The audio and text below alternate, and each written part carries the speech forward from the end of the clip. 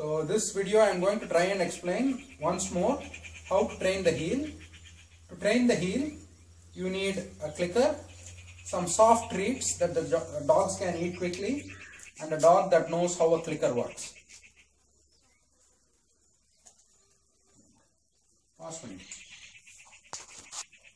So with the heel we are going to train two positions. A position in the front, and if the dog is facing this way, a position on your left hand side. Basically the dog is going to be static, and initially you are going to move around this between this place and this place. So the aim is to teach the dog that when I sit facing this guy, it is rewarding. But if I am sitting right next to this guy like this on his left side, that is equally rewarding as well. So now you need a dog that understands this platform. So you should have played the platform game with her a lot of times. So the moment the dog sees the platform, it has to be itching to get on the platform. Yes. So you can use either the clicker or you can say yes. Of course I am going to reward this dog because he is being calm. Yes. Yes. Good.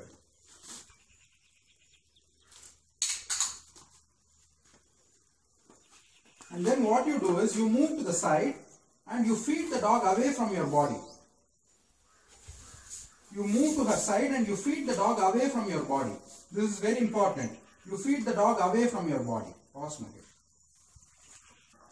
Yes. So what you need is a dog that understands that if I see the platform, I have to sit on it. Yes.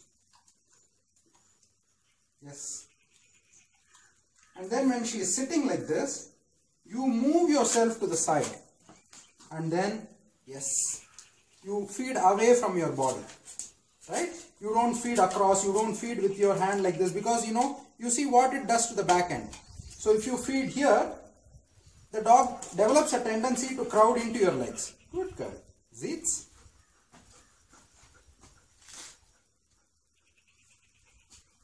So you feed away from your body. This is the first thing you have to do. And keep the rate of reinforcement high. Then you can move to the front. Oh, so sweet. Helga, front. No. No. Yes. Good girl. Lydia, what you do is, next step, there is no platform. This is a totally independent exercise. This is also needed. You keep a treat in your hand and you constantly feed her on the left side. You keep feeding her like this. You don't even have to mark.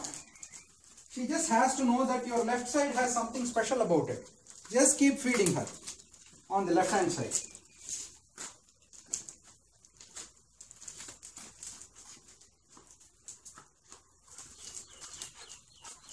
So what happens is sometimes the dog may come to your right hand side, and even then you lure your dog to your left and feed her like this. So this exercise you have to train independently, right? So as you keep walking, you have to feed on the left hand side. This is an independent exercise that you have to train.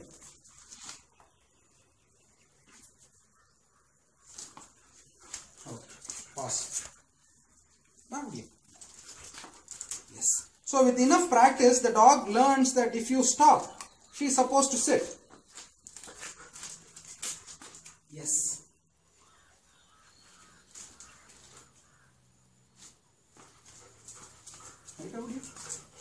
Yes. If you notice, I am feeding both for movement, yes, as well as when she assumes the stationary position. Yes. So both of them are reward worthy. Both of them can be rewarded.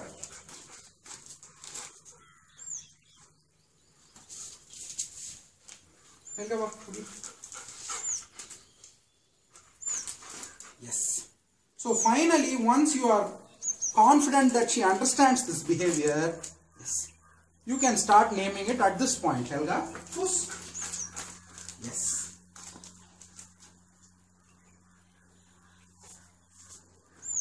Helga, fuss. Yes.